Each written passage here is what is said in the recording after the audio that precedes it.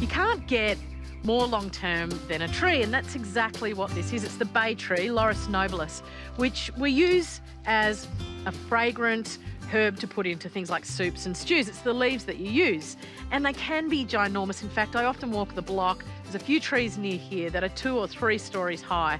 I don't have space for that, but I do want the convenience of this flavour in the veggie patch. So what I'm going to do is actually pot up a tree.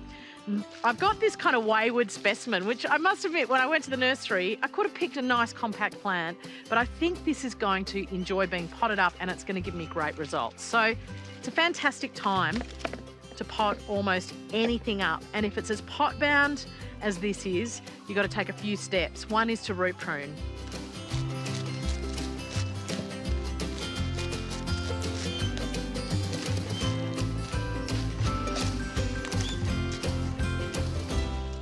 So you can see I've got that pot already filled about, well, just over a third. And then I'm just going to check the depth of my plant.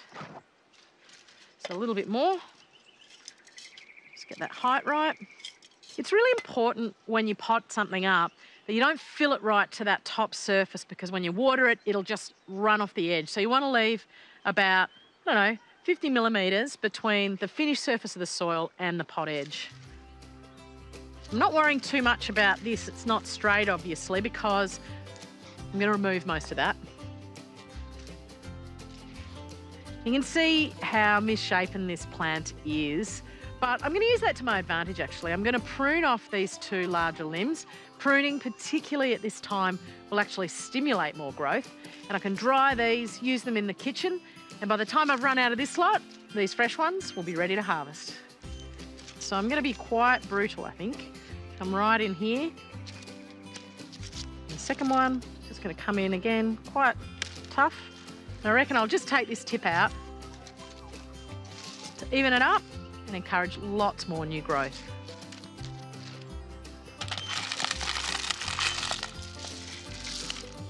Got to find a sunny spot for this. I hope you have a sunny few days in your garden.